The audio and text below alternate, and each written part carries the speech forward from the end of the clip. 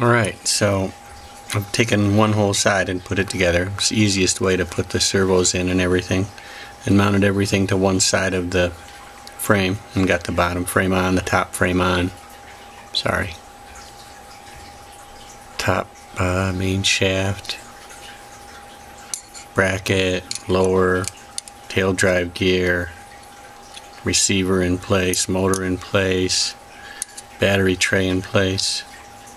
And then the next thing is to take the second piece, plop it down over the top,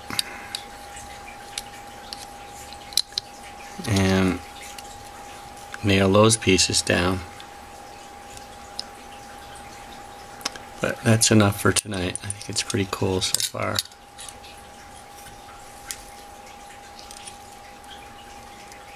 Kind of interesting when you look at it like that. And of course you Loctite everything as you're putting it in.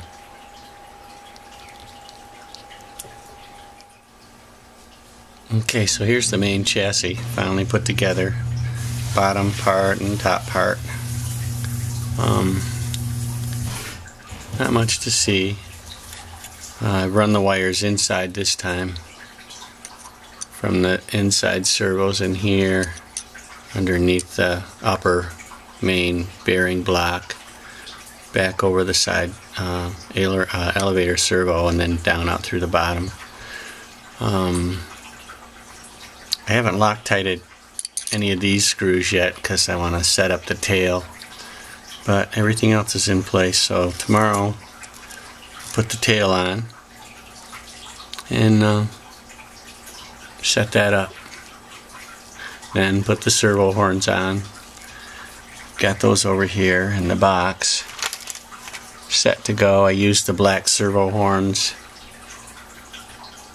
to kind of match the black upper casing. Oh, here you can't see, but anyway, you get the idea. Hey again, remember in one of my last videos I was talking to you about the align bottom plate being too short? Well, I replaced the old Copter X one because it was pretty well smashed up. So I took it and cut the front of it off and screwed it right on there. Voila! Extended battery or ESC plate. Looks pretty nice. So solve that problem. Okay, so I've got the ESC mounted on the front here. It came up pretty nice. Wired it up to the motors. This is one of the older Align motors. It's an outrunner, but the case doesn't spin on it, so they're pretty far away from the motor, so they won't get too much heat. And here's the way the wiring turned out in the back. So we got the two servos going down there, and it comes out pretty neat underneath. The ESC comes here, wraps there, goes in there. So it's a pretty neat wiring job all in all.